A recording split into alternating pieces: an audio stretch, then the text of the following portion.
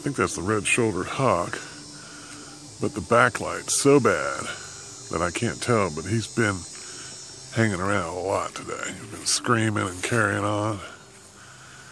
And the backlight is such that I can't denote color. But I think that's what it is. Stand by. Oh yeah, just turned around, and absolutely that's what it is. And he is a beauty. I think he lives close by because I've seen him over the last several weeks in the yard many times. I'm going to try to approach him. If he flies, that'd be cool too. I think he's been hunting all morning. He turned around because he spotted me. I'm about 20 yards away. You see Mr. Anhinga's watching the whole thing. But the backlight confuses the camera. The sun is at such an angle.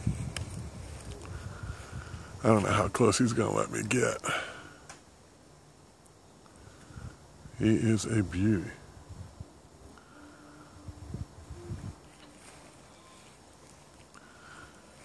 "15 yards. Now he's turning around, so he's getting ready to go.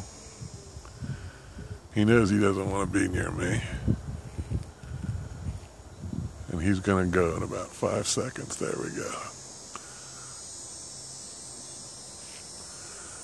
He didn't go too far. Stand by. You might be able to see him better. You see the specks on his chest, and he's leaving again.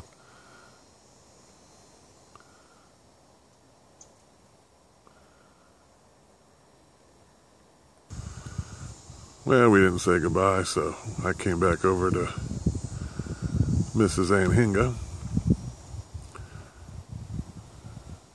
And tune in next time for Bird Adventures.